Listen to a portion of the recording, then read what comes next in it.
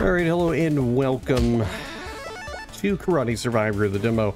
I've been playing this actually for a little bit, and I'm not starting from the menu because I was trying to record this in Streamlabs, and it turns out Streamlabs is like, no, I don't want to record this for you. I don't like you. You're stupid. Have a wonderful day. Do something else with your life. And so now I'm in OBS, and hey, guess what? It's working. So what is Karate Survivor if you didn't know? I feel sorry. No, I don't want to say that. If you didn't know what Karate Survivor is and you came here to my channel to find out what it is, I am sorry that I will be unable to accurately describe it because I have a limited vocabulary, because my dude has been beaten up in this game so much. Whether or not his brain actually works is really highly debatable. Now, that being said, excuse being made, this is a roguelike game. It is very much a Survivors-like with martial arts. I mean, that is the game in a nutshell, and it's fun. It is a lot of fun. I did play the playtest some time ago, like months ago, many months ago, I think. I don't remember exactly when. I didn't bother looking it up because it doesn't matter. The game itself is very entertaining. The skill system, as far as like what you unlock weapon-wise, I think it's really done pretty well. Like it's one of the more enjoyable, I think, I don't know, systems in place of games similar in nature that allow you to, you know, gain new attacks. And my favorite part about it is that you can actually kind of adjust these to kind of be how you want. Like, you can kind of make a determination on how you want to do your attacks. If you wanted to, you know, there's a possibility you could pretty much just run through kicking people only instead of doing punches and stuff, or you could just punch people. It's really up to you. It all depends on how you get stuff as well. I personally go with red most of the time because I find red does more damage than anything else. But there are some really good options with the blue, and really I think it's just like personal choice. So it's up to you. It's entirely up to you what you want to do. I like the chest because we get everything, so we get some pretty decent upgrades. The teeth that you collect are used to make upgrades for your character, permanent upgrades, strength, strike range, health, stuff like that. You are limited in the demo with how much you can actually upgrade, but it's not like it's pretty bad. Like, I mean, it's a very, I think, reasonable amount of upgrades is the thing that I think I want to say.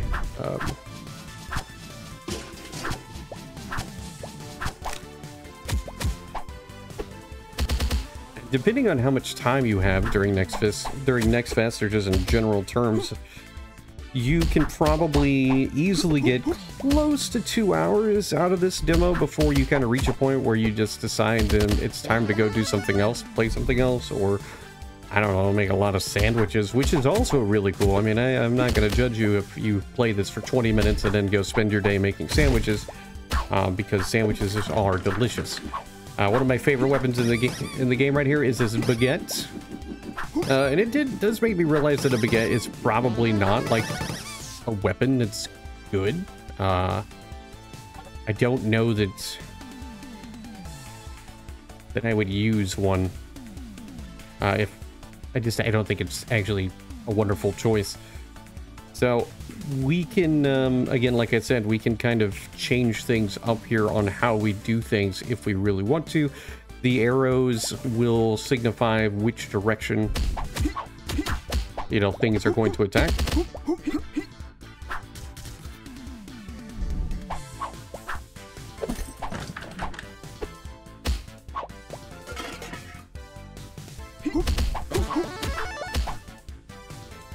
And I don't think I'm going to actually make it the entire time frame that I had kind of hoped to.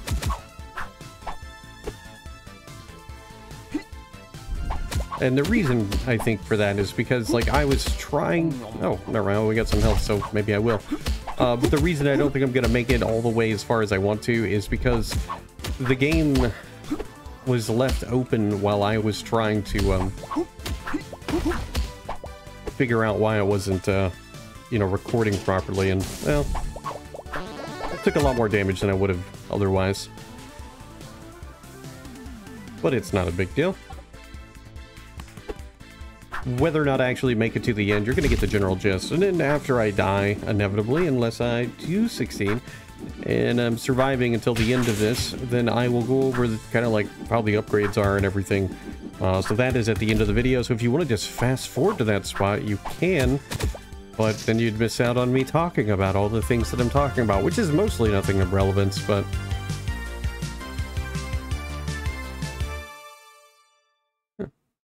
It's nice. These chests have been, like, really cool. I mean, they've been giving me a lot of really good stuff. Sometimes you get really good stuff, sometimes not so much.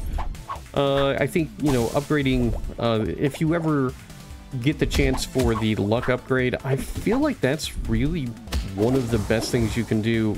Probably the most useless of upgrades that I have seen so far is the health upgrade. You would think that it might be pretty useful, but it isn't, because you don't, like, get to... It just doesn't give you enough health fast enough to feel like it actually matters. And I think that's really kind of a disappointment. I think it's a little bit of an oversight, or it just maybe just doesn't work in the way intended, or way it is intended.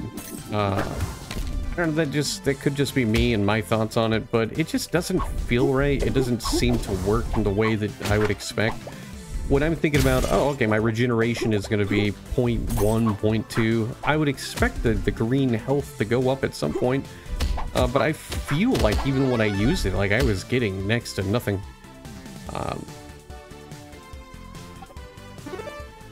So now I just really don't bother. It just, again, just doesn't seem worth it.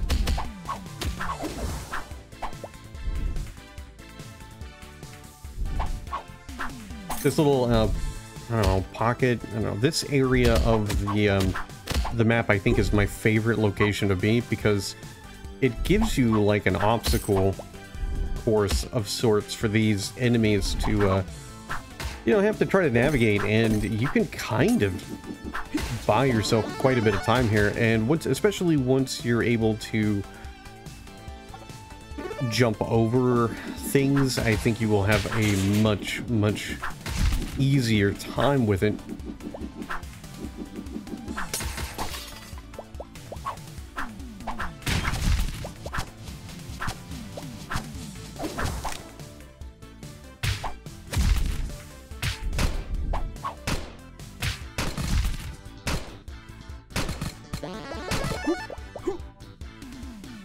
And one thing I think the game does a really good job at is that it makes a gun pretty powerful.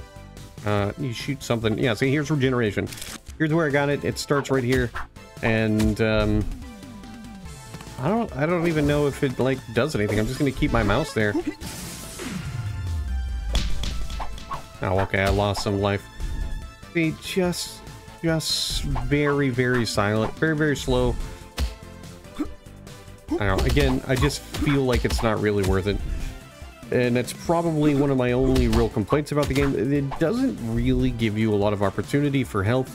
Every once in a while we get like the noodles that pop down that you can eat, and they restore your life just like in, or yeah, they restore your health just like in real life with all that MSG. But the biggest problem, again, like I said, is it's just under normal circumstances, the regeneration is just... The odds of you getting the regeneration, I think, are pretty small to begin with. And then when you get it, you know, the choices of, you know, 0.2 regeneration or 0.1 regeneration or whatever the case may be, comes at such a slow speed that it just doesn't feel like it really does much of anything.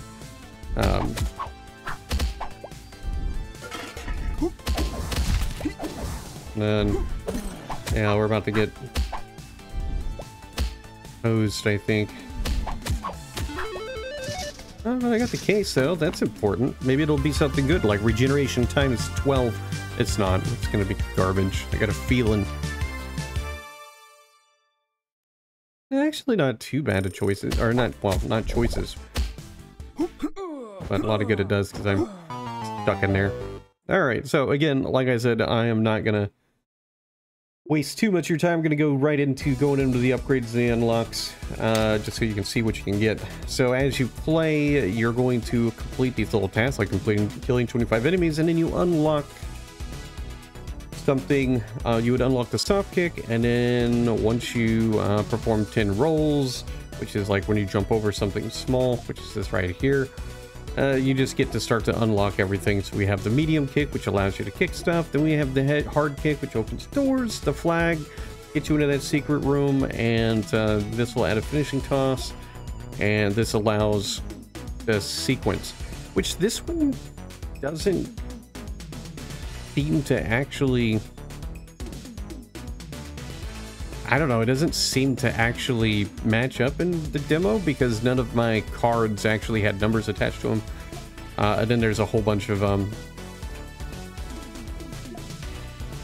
other things that are stuck for the full version. But as you can see, there is quite a few things to unlock, which I think is like pretty cool. We have like a lot of things to choose from, and the more you play, the more you start to unlock. It looks like there's going to be quite a lot of cool stuff. I am fully upgraded with everything I can in the demo. Pretty simple, you know. Strength goes up, your attack range, life, how tough you are. I wish we knew what these were, the things that are locked in the unlocked in the full version, but hey, we don't. It's whatever. But anyway, yeah, I mean, that's it. That's Karate Survivor. I really enjoy it. I think it's a pretty entertaining roguelike, Survivors-like. I think this is definitely one you ought to play. The link is in the description. And thanks for watching.